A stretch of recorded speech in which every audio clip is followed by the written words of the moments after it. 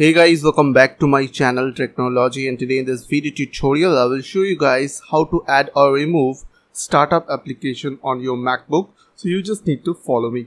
So firstly you just need to click on this Apple icon on your left side corner and click on System Preferences. After open System Preferences, you just need to click on User and Groups, and here you will get all your users. So click on that username, and after that click on Login Items.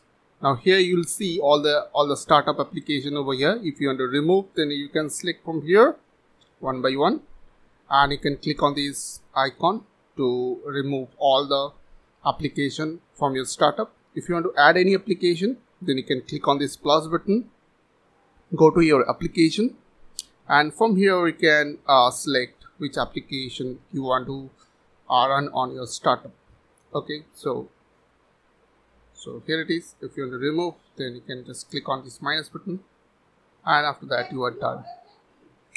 So I hope this quick tutorial is really helpful for you, and please don't forget to click on the subscribe button, like button and share button. And if you have any question, then comments down below. I will see you guys in the next video. Till then, bye bye, take care.